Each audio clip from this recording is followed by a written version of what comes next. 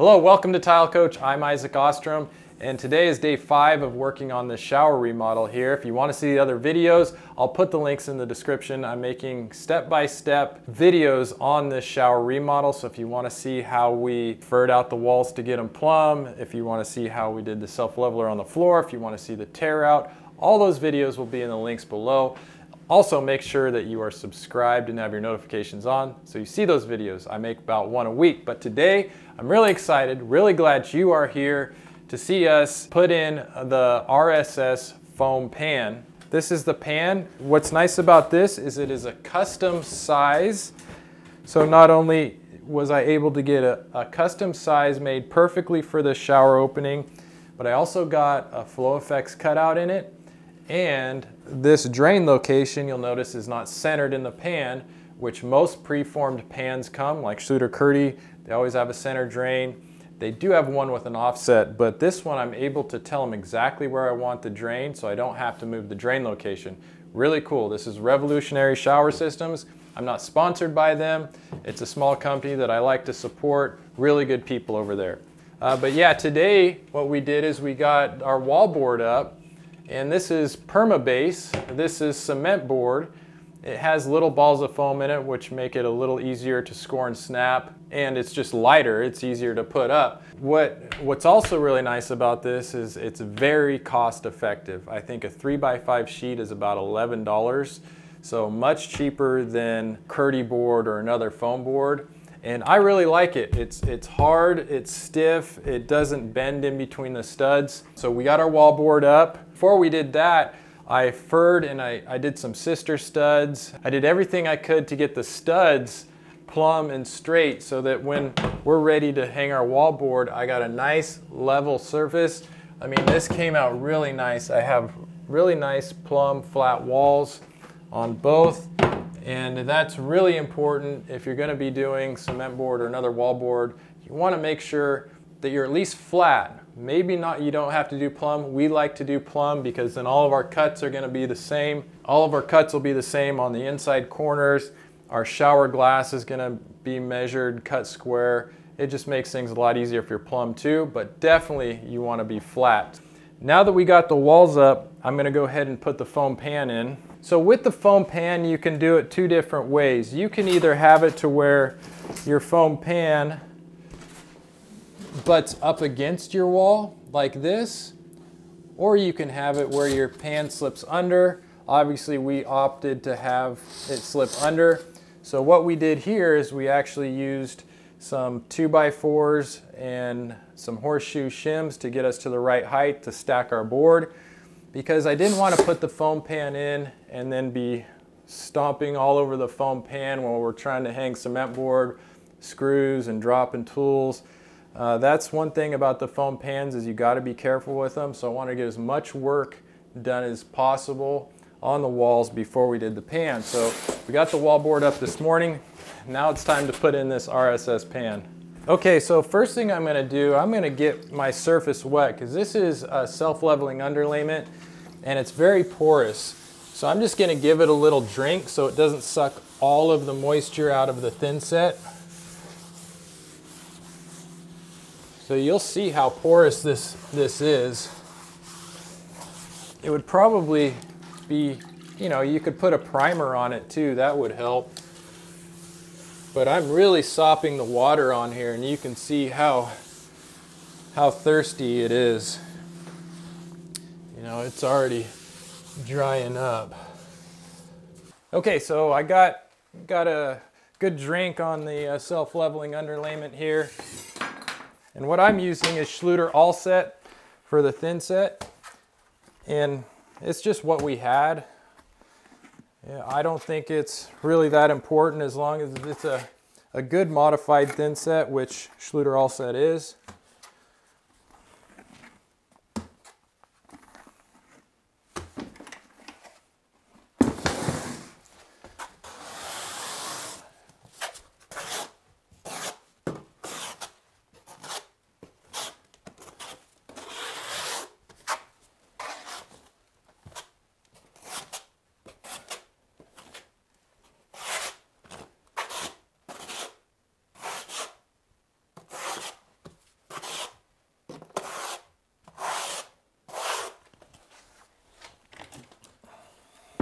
we've mixed up about the right amount, Kirk.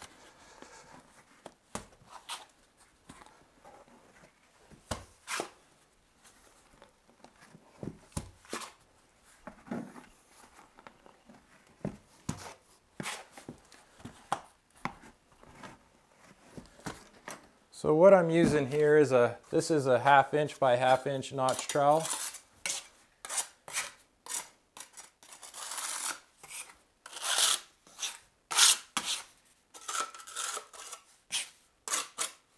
So yeah, I'm using a 1/2 inch by 1/2 inch notch. That's going to give me a nice bed to put down on the foam. You want to make sure you have 100% coverage. Do not put one of these foam pans down on an unlevel or not flat surface. Well, it has to be level and flat. Do not try to build up with thinset. You need a level flat surface. That's why we did this self-leveling underlayment. Again, I have a great video on it. Link in the description below.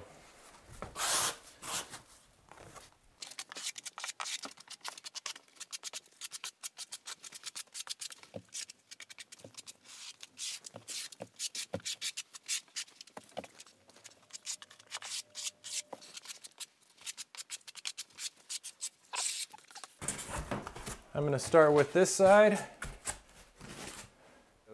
Please visit tilecoach.com where you can have access to a tile forum, a community of professionals and DIYers, if that's you, that you can ask your questions and someone will help you. I hop on there usually about once a day, and it's just so cool to see everybody helping each other out with their tile questions. I also have individual booking sessions. If you need to talk to me, we'll do a Zoom call or a FaceTime.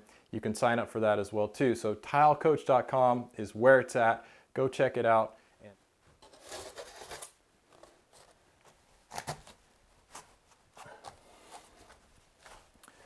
So I got that in before I push it down. Before I push it down, I'm going to put some thinset here where the pan connects. Going to join the two panels. Now I'll get the tile coach side. Isn't that cool? And it's slipping under there nice.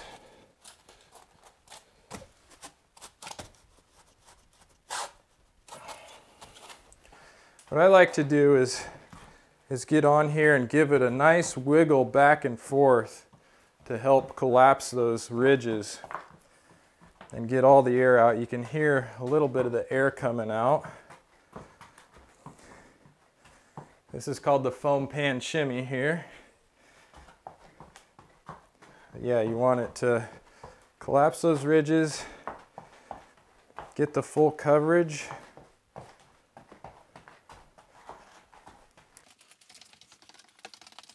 And I can feel really good coverage. It's floating on here. So now that I got that, I'm going to squeeze it all the way into the corner. And I think I'm happy with where we're at. Now that I got that, we'll go ahead and get the curb. I'm going to go ahead and fill in under this part with thinset. I'm just packing in my thinset up under this thinner foam part.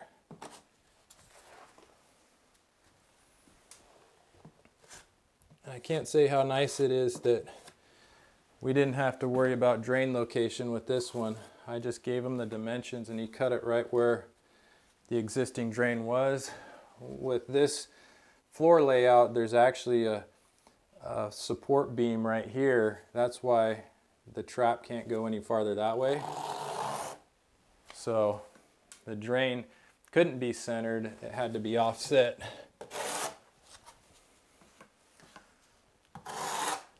Okay, so now we'll go ahead and we'll get the curb cut in here. The bottom of the curb has these little grooves in it for the thinset to lock into. So that's what I'm doing here, is I'm just filling those channels. And if you've ever had to remove one of these, they're very difficult to take out. I had a display in my showroom that I took out, and it's actually quite difficult to get them out. So, and I'm going to do the same thing here. I'm going to put some thin set to bond it to the pan as well.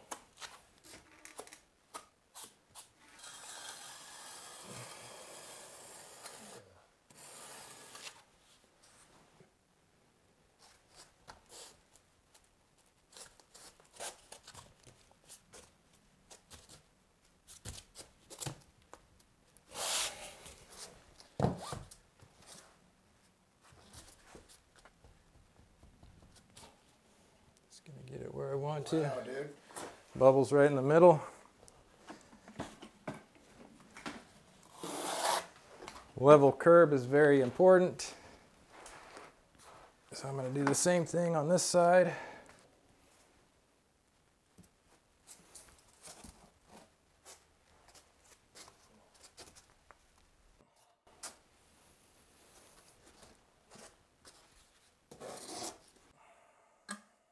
Same thing, make sure I'm level here, which I am. Give it a wiggle to collapse those ridges. And there we go. So the pan is thin setted in, my curbs are in. You can see we have a really nice level curb, and that's a result from doing the self-leveler beforehand, taking all the guesswork out of it. You want to start flat and level before doing these foam pans. So now that I have the foam pan down, I need to get my FloFX drain in. And even though I have a really nice cutout here, I still need to hook it up to the sewer pipe. And down the hole, what we have here is a 2-inch stub out, which is this 2-inch pipe. This is coming up right out of the P-trap down here. So I need to use a coupler to go on down there. And then I need to use this little extension piece of 2-inch pipe that I cut. You know, you guys might use PVC where you're at, but here on the West Coast we use ABS. Both ABS and PVC come in the FloFX. So whichever pipe you have, you can use. This is a two-fold process. I need to get the flange embedded into the foam pan with thin set. And you'll notice these mechanical bonding hexagons that are on the FloFX. I'll be packing this with thin set and combing the thin set on here and squishing it down and gluing it all at the same time. Okay, so I'm going to go ahead and get my thin set into the CNC cutout that RSS made.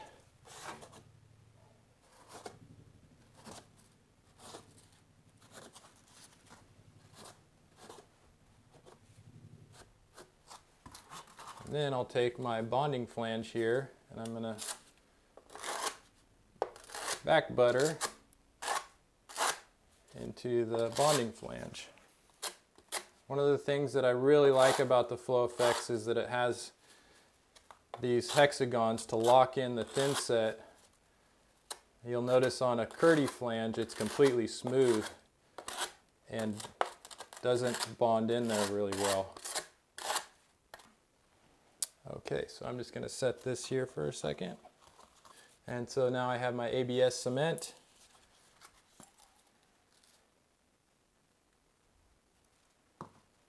That booger off of there.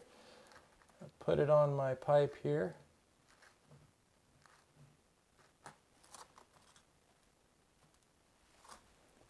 Next goes the coupler. I put that coupler on there.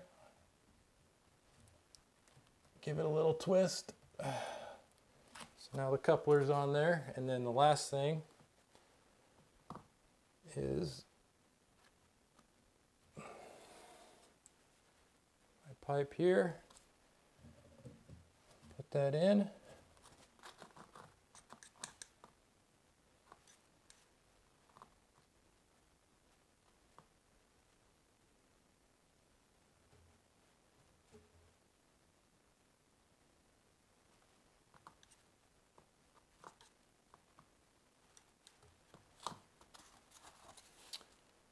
Now I'm going to put it on the inside of the FloFX.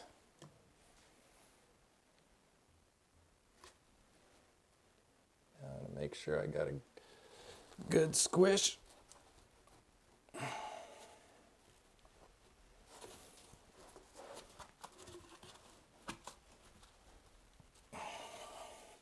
And that's how it goes.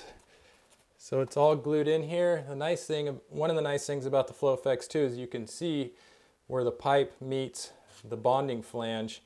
And I can tell I have a really good seal there. It's all the way up to the top. And we are good. I'll just do this little number.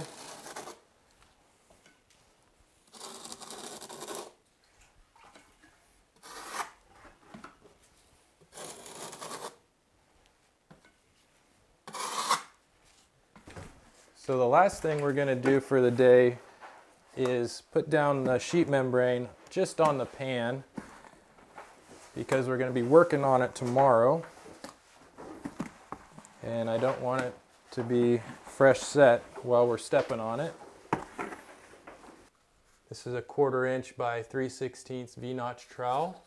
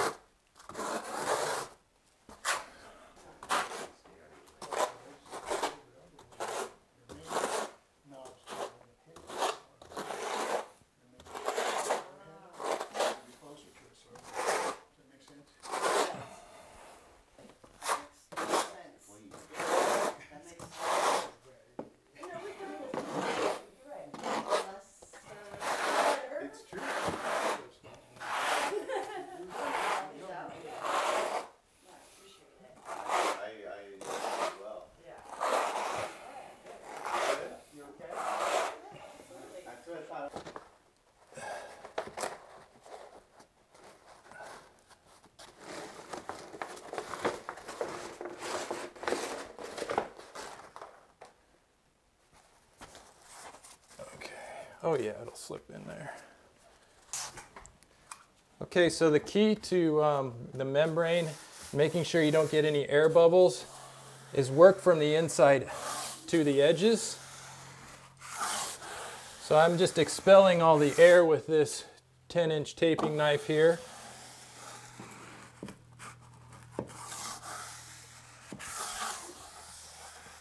Again, working from the center point.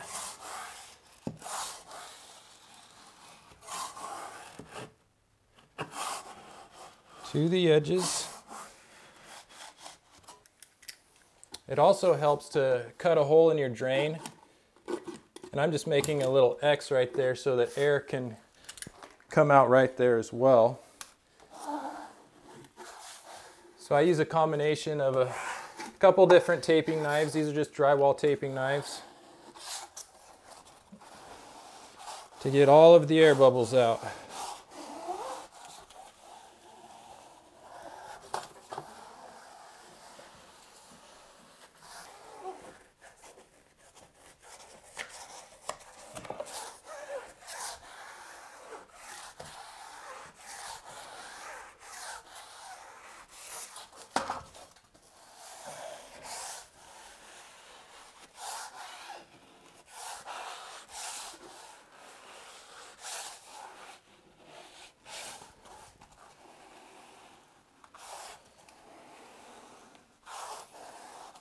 And the RSS membrane is a really good membrane. Everybody I've talked to who uses it really likes it. It's similar to Laticrete's Hydroband sheet membrane. So it's thicker than Schluter-Kerdi. It has a little more memory than Schluter-Kerdi, which is nice. And it's just thick, it's durable. You can see I'm being pretty aggressive with it here in the corners to get it under there, and it's not tearing or anything. And that's okay, because we're gonna have a 2-inch band going all around, so that's why I'm not being real careful on the edges there.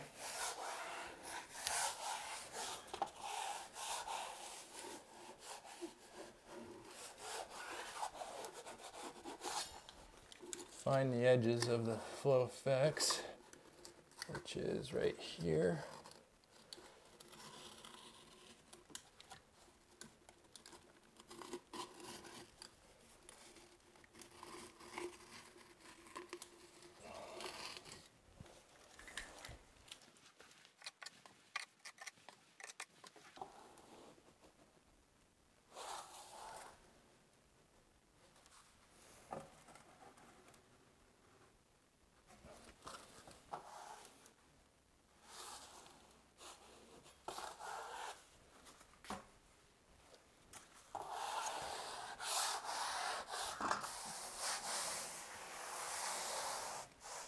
So I like to run my hands over the entire floor just to really check for any air bubbles that I might have missed, but I don't see any. I'm also going to cut this little extra. Cut this little extra off right here. It's no big deal.